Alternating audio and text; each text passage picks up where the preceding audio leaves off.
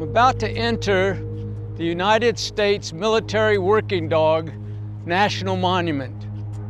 And this monument was signed into law by Congress with legislation that passed through the House and Senate and signed into public law by the President of the United States. What these animals have provided for the military is a debt that I don't know that we'll ever be able to repay. Regardless of what kind of feelings you have for that animal, regardless of what kind of bond you have for that animal, if you're like, hey, no, I don't feel comfortable sending the dog, well, if the commander's like, well, we're gonna send people, it's like the dog's gotta go. These dogs have saved countless thousands of American lives on the battlefields, protected American equipment, airfields, ammo dumps, supply depots, train depots. Wherever we had military deployed, these dogs were there. You know, you're walking on total darkness. There's not a street light, there's not a, all you got the stars or a moonlit night. So you're totally dependent on this animal. You know, they were scout dogs, sentry dogs, tracker dogs,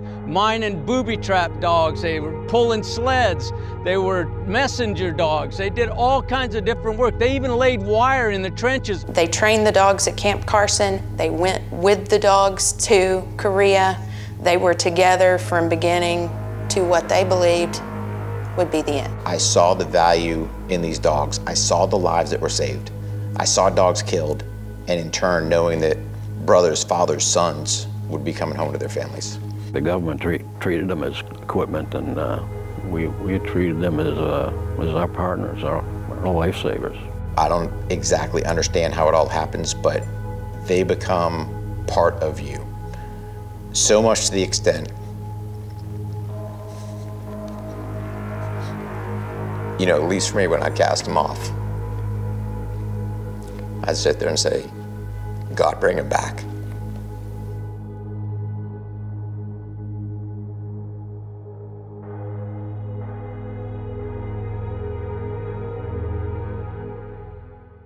Throughout history, dogs have accompanied man at work and play. Even during wartime, dogs have played vital roles to save lives on the battlefields throughout the world.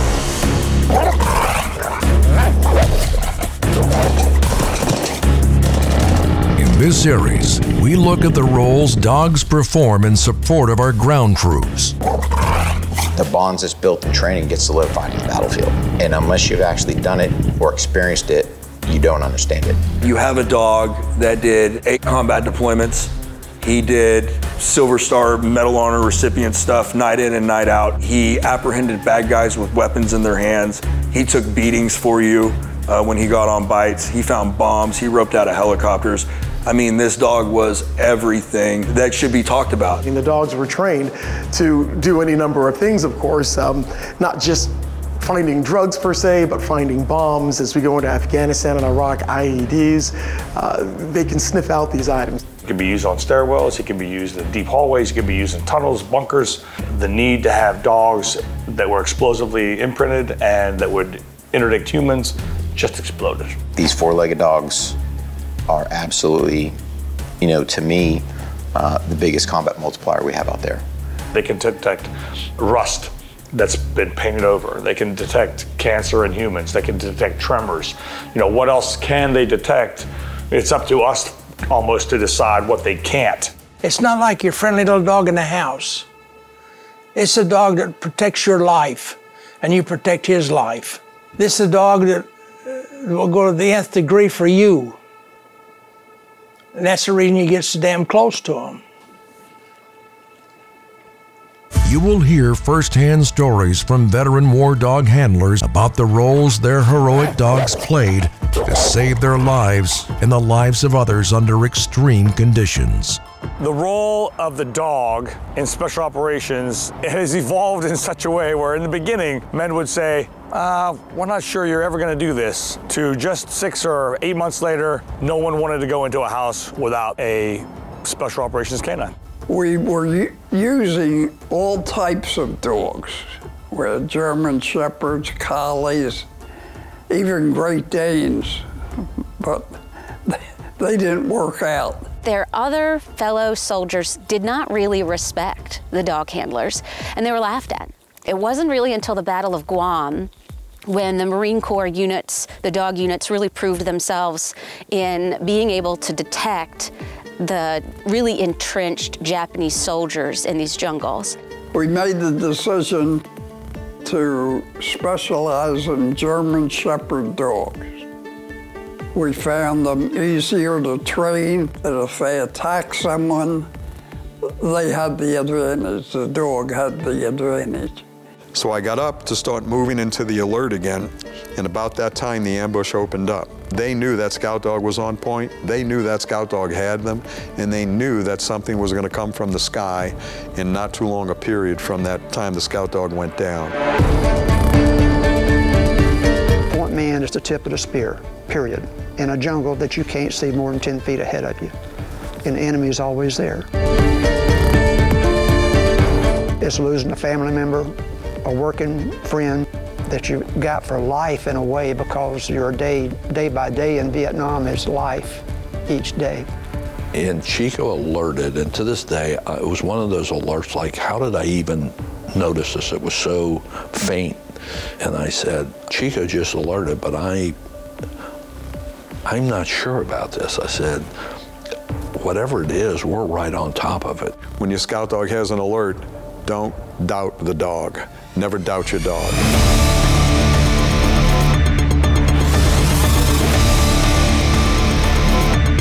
When Diablo was on point, he never lost a man. My entire tour of duty. The two guys come back and they said, another 10 feet, you and probably 20 other guys would be dead. There was tripwire. And so I think Chico, I don't think he saw it. I think he smelled from them setting the tripwire the night before on the explosive. I woke up 20, 30 feet away from the blast site, propped up against the wall. And when I came to, Benno was punching me in the face with his nose because we were attached to each other. And I remember I woke up and I just, in shock almost, and I grabbed his ears, and out loud I looked and I was like, well, I got both my arms. Most of the scout dogs were the ones that really turned the war around on the North Vietnamese, and they realized it. We knew we were being hunted, literally, so they started sending snipers after them. So they put a price tag on their head. So we had to deal with not only walking point, but know that we're being hunted at the same time. One time he called. He was hurt, he was mad, he was angry. The mission that went out, he lost a life. He said, Mom, he said, if Lex had been there in front of them, that Marine would not be gone right now. I said, son, you can't stay out there 24/7. Dustin and Lex were hit 21 March 2007. 9 months later, we adopted Lex. It was like Lex was my dog, was our dog, like we had always been a part of each other's life. There can be miracles that come out of ashes. And that's the way I feel. You'll hear heart-wrenching stories of dogs who lost their lives in battle and how it forever scarred the heart of their handler, and stories of the many dogs who were insensibly left behind when the wars were over. From, I say, 06 to 2010, which was a really bad war years, men were getting killed in action. Dogs were getting killed in action. We were just, every mission, there was a canine. We had a dog named Roscoe, who was a Mal, who was tremendous. We had a big Dutch Shepherd, big 70-pound Dutch Shepherd named Rocky, who just did unbelievable work, engaged multiple bad guys, and was killed in action. We had another dog, Rudy, and Rudy was this big-headed Malinois who did really, really good stuff. Bit, I think probably 50 or 60 terrorists easily, found, at least a dozen explosives. We lost a lot of dogs to combat, and a lot of them, and the majority of them were gunshot wounds. They were GSWs, and that meant that a dude, an operator, was in close quarters battle with a bad guy. They were going into harm's way, and dogs were getting shot. We put our dogs in body armor. Some guys they all had a vest. They all had this really cool Gucci camera. They all had a way, we just thought that we had to protect them. From the cold, wet beaches of Normandy to the muddy ice fields of Korea, steamy jungles of South Vietnam, hot, dry desert of Iraq, and the mountains of Afghanistan, these dogs have bravely served our country. They have protected us on the battlefield, and they watch over us with eternal rest. I think it's an age-old debate and argument amongst the military working dog community. You know, our dog handlers that came before us, especially our Vietnam and Korean War vets, were given an animal that saved countless lives, but they were, back in the day, issued their equipment. They're still issued nowadays. Our argument now, and I think I could speak for many dog handlers, is it's not equipment because it has a heartbeat. When we got pulled out in the morning, they told us, get your stuff and be down at such and such a place, and you're loading up and heading out. She knew damn well there was something going on. There was no sense of punishing her or me anymore, because I probably wouldn't have been able to handle it. You know the rest of the story. We don't know what happened to the dogs. And that still hurts, you know, from 55 to today. We knew that the dogs were classified as equipment and they would not be able to leave Vietnam. It's probably the most difficult emotional experience you can have with your dog because you're leaving him. We were in the 8th Army, 54, 55. I was 19 years old, that's my dog Willie. We were at Wee Jambu. And I'm already starting to cry. I can't help it. It's hard. You can't walk with somebody for 2 years and love them and tell them your life story, then walk off and leave them. You can't do it, it's hard. Their bond, sometimes closer than the bond that they had with their fellow soldiers. Oh, he's definitely a partner, our best friend. You know, you were with him, you know, 12 hours a day, pretty much the whole year. This represents the dogs that served during the Vietnam War. The inscription down there reads, "The service and sacrifice of the dogs that were left behind during the Vietnam War." And I wrote that inscription because it is the first war and the only war that we lost 4,000 dogs that never came home. While some did get out of the war, several hundred were redistributed. After we shut down the war in 1975, the war was over in Vietnam as far as our country was concerned. But when our troops pulled out, the dogs were left behind.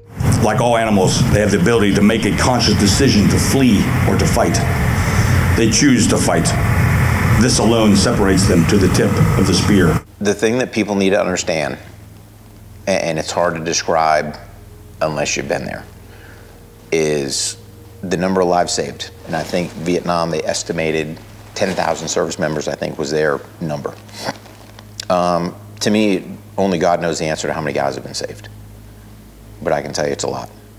I'm alive today because of these dogs. And I think that's the biggest thing people need to understand is in times past and even kind of current day, are they treated as well as they should be?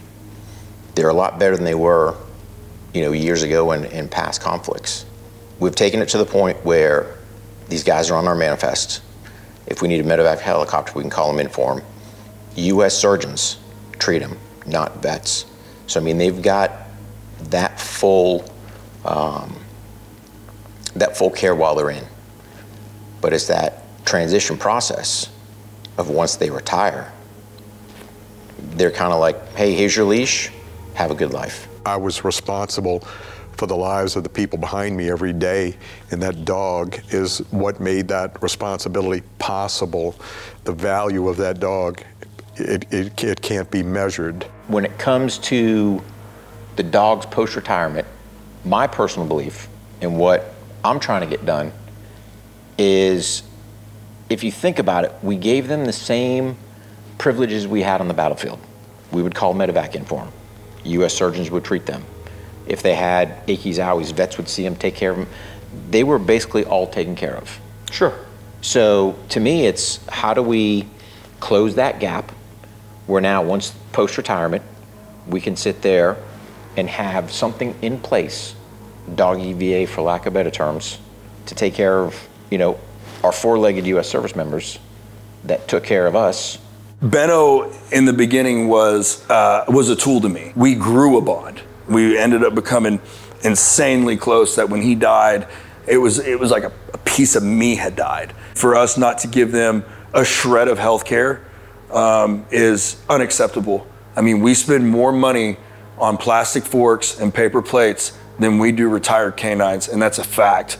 These are animals that never asked to do this. They do it for a ball, they do it for a pat on the head. They don't do it for benefits, they don't do it for health care, they don't do it for any of that. But what we owe them is we owe them all of that, because if all of these dogs were written awards, right, your multi-purpose canines for what they do night in and night out, there would be generals with sore wrists writing silver stars and Medal of Honor and Medal of Honors for these dogs.